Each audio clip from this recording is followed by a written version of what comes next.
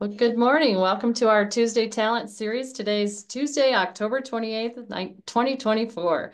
Plant Moran is our amazing sponsor of our Tuesday's Talent Series.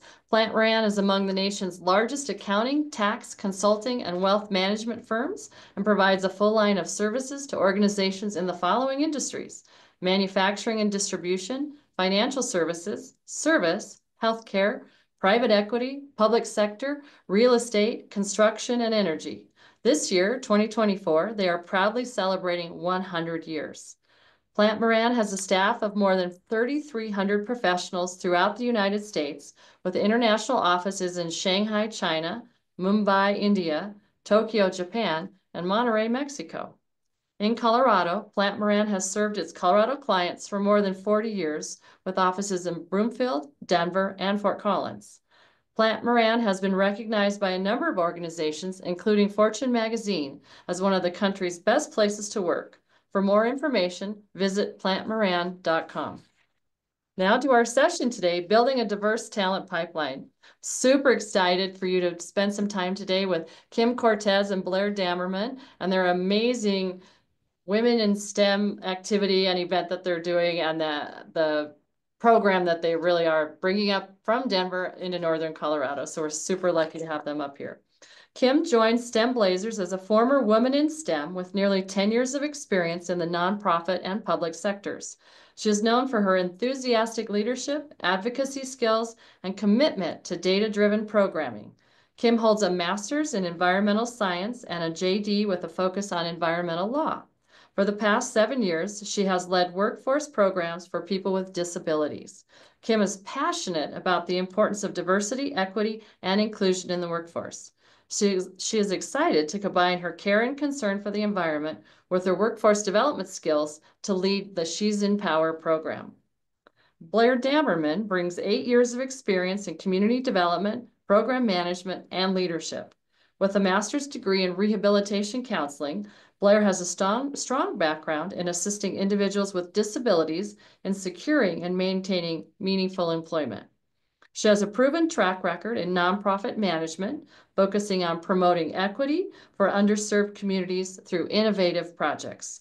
Blair is dedicated to fostering collaboration, compassion, and social justice with her teams and the communities she serves. So Kim and Blair, I'll let you take it away. Awesome. Well, thank you so much for that introduction. We are so excited to be here to talk to you about building a diverse talent pipeline. And we also have a Women in STEM case study to kind of talk more about this pipeline. Kim, is there anything else you want to say about yourself before we get started? I think the introduction No, said it all. yeah, just a lovely introduction. Thank you. Okay, so today we're going to chat about why it's important to reach talent early, what work-based learning is, and what the impacts and benefits of work-based learning partnerships are, and talk about a case study, for lack of a better word. And then we will chat briefly about how you can work with us at STEMblazers. So just really briefly, STEMblazers is a nonprofit organization primarily down in the Denver metro area. We focus on providing programming to middle and high school and young adults, girls who to excite them to explore and pursue STEM careers. And we will get a little bit more in the weeds with our programming here later in the presentation. So first, we want to just talk briefly about why it's important to reach talent early. So as we all know, the older working population is starting to retire, and by 2025, so just in the next few months, Gen Z is going to make up over a quarter of the global workforce. So this being said, it is important that we are reaching this talent before they are graduating high school, even before they even get into high school. So schools and students are starting to prepare for their future earlier. Career exploration for some students starts as early as elementary school. if students aren't introduced to industries or careers early enough, their perception of these careers is based on what they hear from others, what they see in the media, what their parents tell them, what their peers tell them, etc. So it is really important for these students to see opportunities for careers and industries early on so that they're able to see the expansiveness of the industries instead of just, um, you know, this is what an engineer is, this is what a scientist is, since there are so many different options and a variety of different opportunities for the students. Um, as the students, plan for their careers and go through elementary school into middle school, they start to kind of fall out of interest with different careers as they age, which leads to this, what we're calling the leaky pipeline. So the pipeline is there, but it is leaky. So these students are falling out of these different career opportunities. One of the really important things about reaching talent early, like I mentioned, is defining your industry early. So you're able to talk to the students about what your industry actually is, because like I said, students don't really have that vast knowledge about what that industry could mean. Um, so the key point here is that kids are starting to form opinions very young. And if you want to be in the mix, it's important that you reach them young. And I just wanted to talk briefly about choosing careers. So for our audience, if you want to throw in the chat, when it comes to choosing careers, what do you think are the top influences for the upcoming working population? So what is influencing them to choose the careers that they're choosing?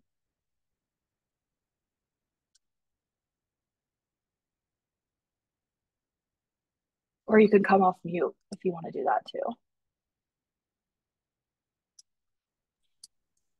Well, I'm better at talking than typing. I think it's a great question. Um, my first impression would be to say that social media is influencing where they want to go in their career path. Our young kids, anyway. Yeah. Career growth potential and pay. How glamorous it seems. I like that. What prestige is defined by their family is cool. Yeah, so actually the top influencer of the upcoming working population choosing careers is their parents and their families. This is more noticeable in our continuing generation, like professionals versus our first gen professionals, but it's still the top influence for both types of professionals. So it's parents, and then the next one is going to be their perceived strengths and weaknesses. So that is a huge one, and we're going to talk a little bit about that later. Professors and peers, I think social media can definitely fall into that category. And then academic abilities. So what they think they're good at, what they think they are strong and weak at is actually above their actual academic abilities in a certain subject. Thanks for participating in that. Just really quickly, why diversity matters in the workforce. We've been talking about diversity for a long time, but first and foremost, the workforce is becoming increasingly more and more diverse. That is just a fact. Diversity in the workforce is linked to higher quality work, better decision making, greater team satisfaction, and just more equality and equity in general. It's shown that inclusive teams perform 50% better than teams that are, not as inclusive. Companies with more diverse leadership teams tend to report higher innovation revenue. So 45% of the total revenue versus just 26% are coming from those teams that are diverse and innovative.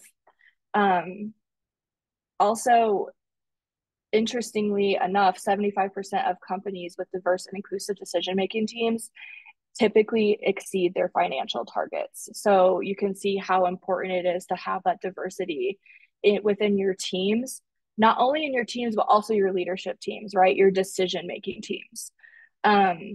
Also, diversity improves employee retention and engagement.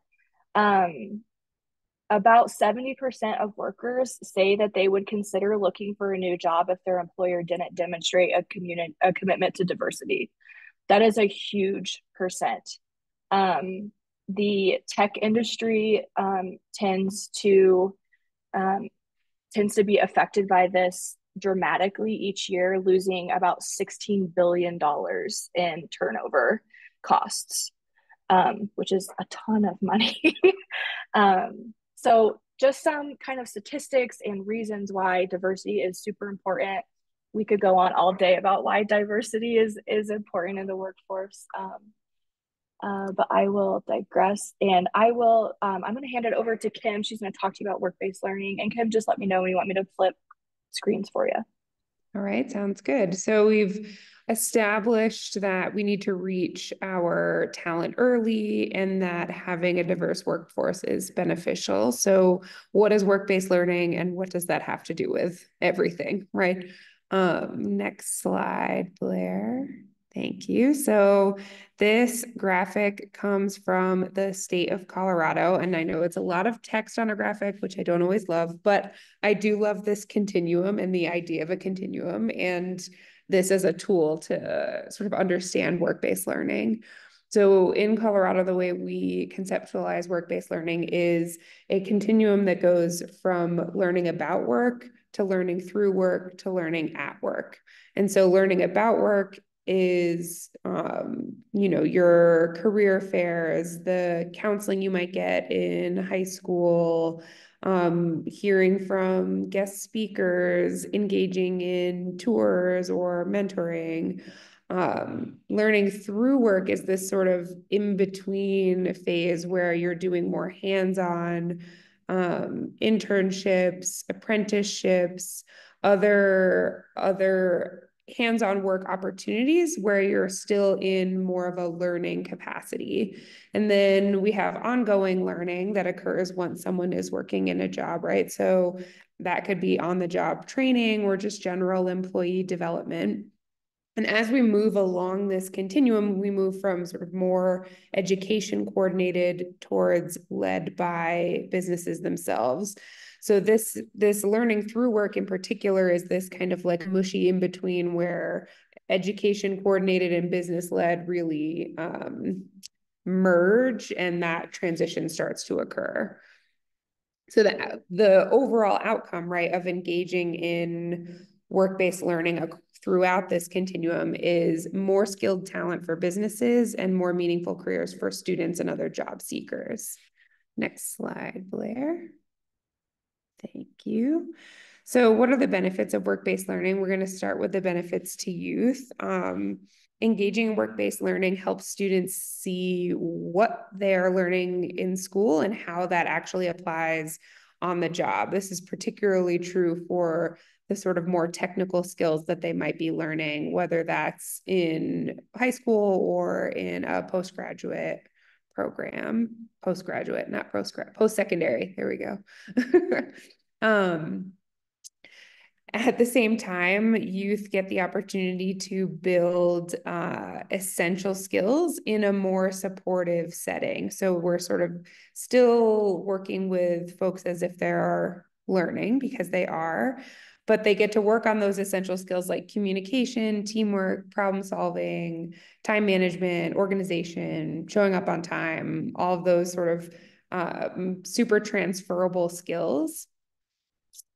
They get improved confidence. So having this sort of hands-on experience or even just direct exposure to the workplace helps increase student confidence because they can see themselves in the roles that they're being exposed to. And if they're in more of that in-between phase, they can see their skills developing and picture themselves more in the workplace generally, in addition to wherever they may be engaged. Youth have the opportunity to connect with different employers and begin to build their personal professional networks. And finally, there are benefits that continue on post-graduation. So for youth who participate in work-based learning, they report having greater job satisfaction. And for those who complete internships specifically, having completed an internship is linked to higher pay. But next slide. Yeah, great, thanks. For businesses, this isn't just like a nice idea or a way to give back to up and coming professionals or to engage with your community. There's a really strong business case for being engaged in work-based learning. So we already mentioned some of the benefits earlier, but we're going to dive deeper now into the business case. The first piece of this is having a well-trained workforce. Something that I've heard businesses talk about is getting to train sort of the blank slate. So if someone's coming directly out of school, whatever level of schooling that is, they don't have bad habits. They don't have things that they need to unlearn from their previous employer. You get to just sort of mold your ideal little employee. And then that tends to result in both increased productivity from those employees and fewer mistakes. With that, we have workplaces that engage in work-based learning, reporting higher levels of innovation. That can be because they have better access to younger talent. So younger talent's bringing new ideas. It can also be because if you're spending less time correcting mistakes, then your management team has more time to dedicate to innovation. Engaged employees are effective employees, right? And they stay for the long haul. Employee engagement is something that a lot of organizations really struggle with. But businesses who are engaged in work-based learning found that employees who are connected to those work-based learning opportunities are twice as engaged as their peers who are not connected. So work-based learning can be a really powerful tool for increasing your employee engagement. A work-based learning program also helps increase diversity and can be a piece of creating a more inclusive workforce. So through work-based learning programs, employers can target groups that are underrepresented in their current workforce more directly. And we're going to talk about that more with our case study.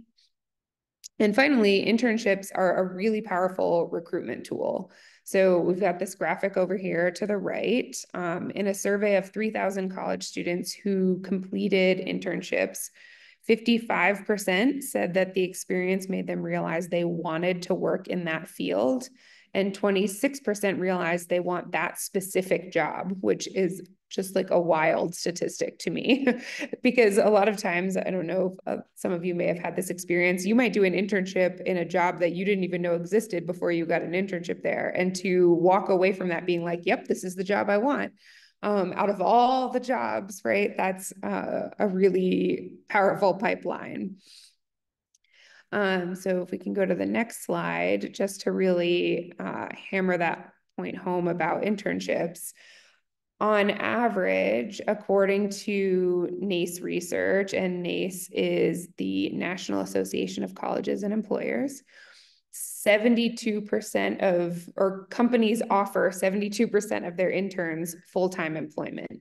And of those offers, nearly 80% are accepted, which means that on average, companies can convert nearly 58% of their interns into full-time employees, which is just an astronomical number compared to any other sort of recruitment technique that you might be trying. So in short, internships specifically, but all forms of work-based learning can help create a direct pipeline for employers from the next generation workforce into your workplace. And with that, I'm going to hand it back over to Blair for a bit to talk about our Women in STEM case study at STEMblazers. Oh, you're muted, Blair. Yeah, I was. Thank you, Kim. So we've talked about benefits and what work-based learning is and all of that good stuff. So we're going to talk a little bit about a case study on women in STEM specifically, and that is coming from our organization, STEMblazers. So why women in STEM? So quickly, I want you have 10 seconds to type in the chat or name out loud a female inventor and what they invented.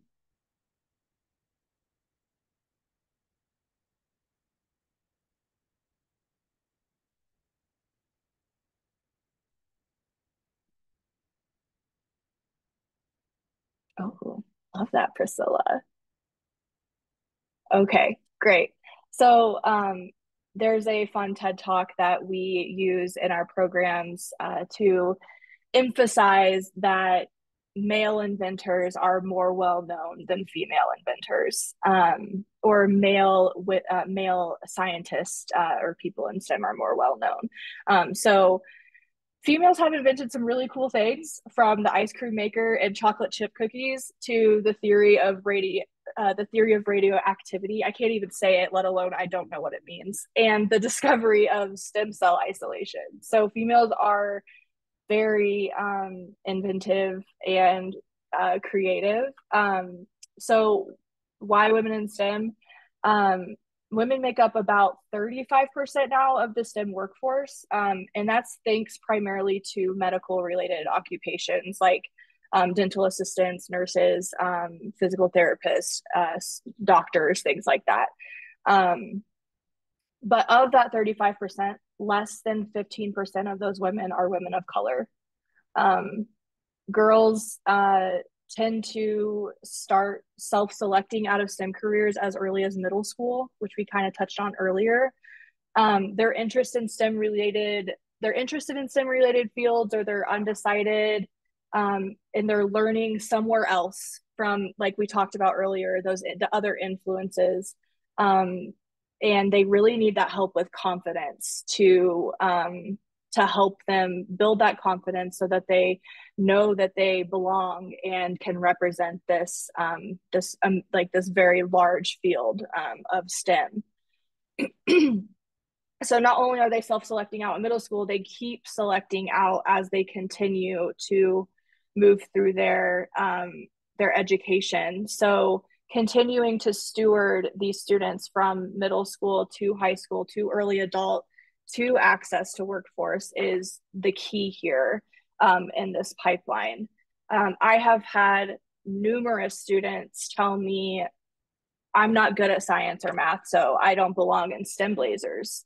And that is just a socially imposed narrative that gets continually repeated to those students.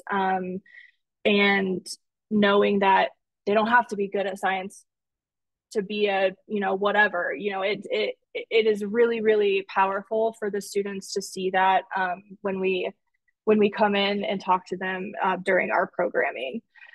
Just really quickly, real world impacts of like why is women in STEM so important. Women bring a lot of benefits to the STEM workforce. Women represent almost 50% of the world's population. So representation of women in STEM and other careers is extremely important. Along with diverse perspectives, hiring and retaining women can help employers close that gender pay gap, which is a huge issue that companies are always trying to, work towards. One thing that Kim and I were talking about when we were prepping this presentation is the protective and safety features is a real world impact. So protective and safety features such as car safety, protective personal equipment, drug testing on male rats only. A lot of that stuff is done with men in mind.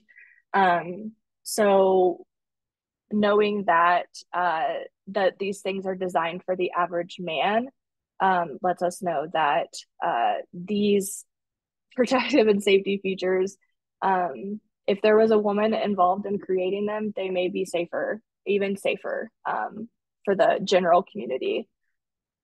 And then, as always, there's room for implicit bias.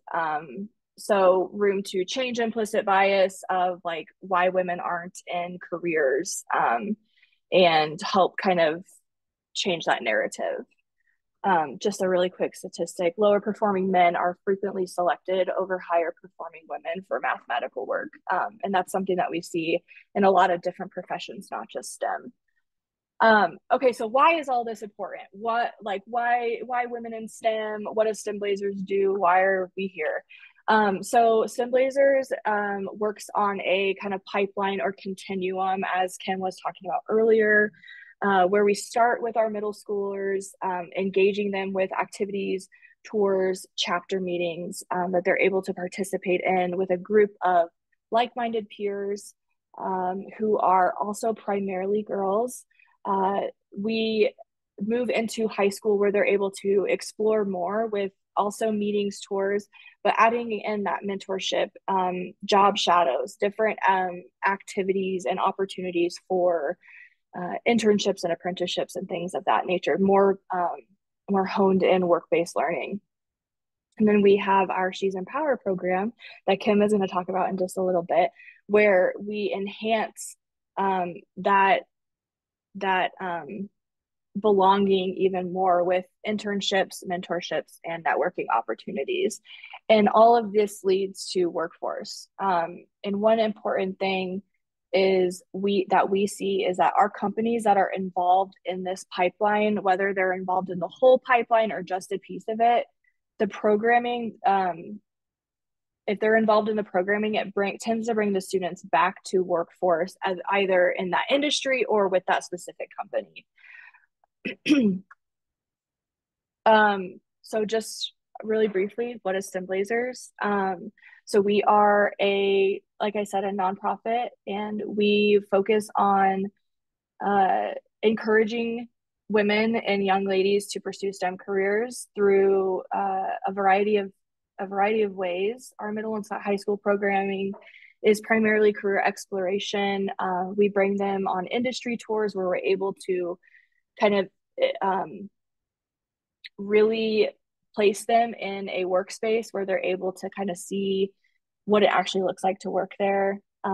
We also provide a lot of opportunities for community building, mentorship, role model setting, things like that, bringing in guest speakers. So we tend to hit most of those pieces of the continuum that Kim talked about earlier, with the education based, and then kind of in the middle where we're partnering business and education together. And then when it comes to She's in Power, that's where it kind of hits the more business-led piece. And Kim's going to talk about She's in Power a little bit. Yeah, so She's in Power is my program within STEMblazers. And this is our 18 plus program. So many of the participants are college students, but not all of them. It's a program that's available to anyone over 18. We have sort of this three-pronged stool approach to the program. The first is a paid internship experience, and we're focused right now specifically on clean energy within STEM. So a paid internship in clean energy. All of our interns are matched with a mentor, so they get one-to-one mentorship from a professional within the clean energy field. And then we operate the program as a cohort, and we run it 3 times a year. And during each cohort, we offer professional development opportunities throughout the cohort. So that can be some other work-based learning type experiences like industry tours or guest speakers. And we also offer other forms of professional development, whether that's talks on imposter syndrome or resume and interview skills, things like that. We're located primarily in Northern Colorado for the She's in Power program, but also in Metro Denver. And earlier we talked about the sort of pipeline from internship to full-time employee, and nationally around 70% of internships become offers for employment. And for our program, we have 80% of our projects get extended into either just a second semester or into a full-time position. So we think that means that we're doing a pretty good job. Next slide. We thought we would share what has worked for some of our company partners to engage both in work-based learning and to sort of foster diversity in their workforce. One of those is connecting their employee resource groups to different schools or to other community partners like STEMblazers. Something we do in the She's Empower program sometimes is add the mentoring piece to existing internship programs. So the addition of a mentor can be really powerful when it comes to that confidence building and the sort of essential skills development. Encouraging volunteer engagement amongst their team members in general. Getting buy-in from higher ups in the company is obviously huge. If there is support sort of from the top for work-based learning, for diversifying the workforce, then that trickles down and has a real impact on their workforce development. And in general, this could be, you know, a whole series of talks on its own, but fostering a culture of inclusivity and belonging. It's one thing to get people through the door. It's a whole other thing to make sure that they feel welcome in your workplace. And so not losing that piece of your overall workplace culture is important too. Next slide. And so with that, if you're like, wow, STEMblazers sounds like the coolest, because it is, and you're interested in working with us, we thought we would just finish with a few different opportunities. So one is to be a guest speaker for our middle or high school students. You can become a mentor. We have mentorship both for high school students and through the She's Empower program for our adult participants. Host an industry tour. We love to come check out your workplace and share that with our participants. And if you're in the clean energy space, hire an intern. We would love to have you hire someone. We get great talent and we would love to connect you. We've got Blair's program or Blair's contact information up on the slide if you are interested. And with that, I think that's the end of our presentation, and we're open to any questions. Well, does anybody, Heather, do you have any questions? I actually put it in the chat, but I can ask it out loud. And I just wanted to know, does STEMblazers, She's Empower, offer any type of financial support to employers so that they can offer a paid versus an unpaid internship?